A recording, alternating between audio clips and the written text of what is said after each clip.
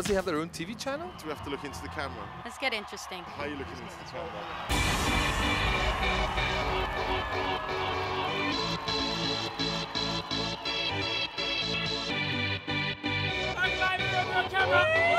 Parklife, yeah! Parklife! Plump DJs, Diplo, Doesn't offend you, yeah. Banshee, Soulwax, Dizzee Rascal. We're just here to have a fantastic time. We don't care who's playing because all the friends come together and everyone has an awesome time.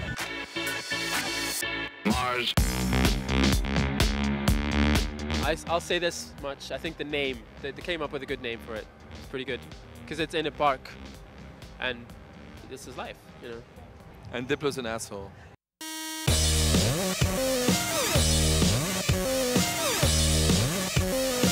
No, we don't have any inside scoop. We have nothing. We wouldn't know anything about I don't know anything about hijinks. hijinks. We keep a low profile. I'm not familiar with that term. Does Diplo watch this?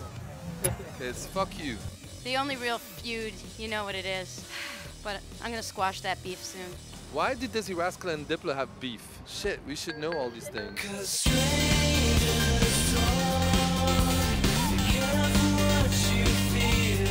Diplo was pretty awesome. He actually drove home with one of our other members from Banshee all the way through streets of Brisbane in a golf buggy. Everything that I was involved with was Jesse Rose's fault, though. Nothing that was a hijink was me. It's his fault. We started off by hijacking a golf buggy, and before we knew it, we were driving through Brisbane town centre. And he doesn't even have a driver's license. So I jumped off after about 10 seconds when it became clear that we were about to drive into the lake. Anyone who's looking for a golf buggy, you should probably ask Diplo.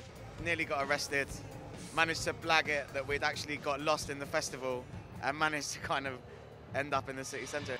All right, come on, now hold up, let's make it official.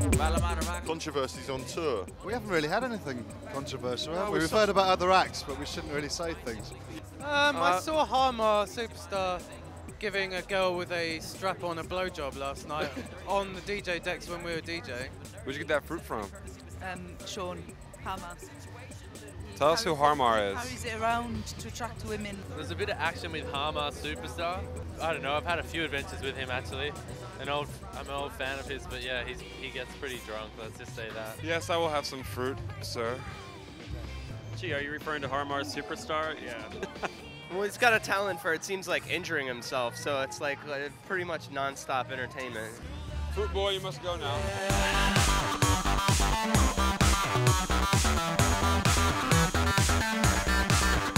I love Australia. They're mad and wonderful people. And they really give you everything, so I like to give it back. That's why I give them this. I don't think they know the lyrics. But didn't you say that you were actually able to hear somebody singing? Yeah, and it was like. It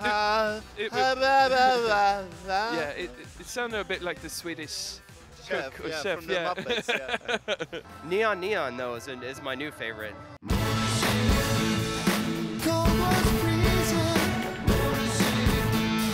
I've probably aged about a year over the last week, but it's been a fantastic experience. This is like my favorite tour because I've been on a long time. Because in Australia, all the bands tour together. It's kind of like a summer camp. It's just been like, everybody in this tour is like really cool. When people are friendly and they talk to you and you can watch their show, they're good. I don't want to get negative, but I think you know what I'm getting at. The lineup is amazing. If you didn't see this tour, you're fucked up.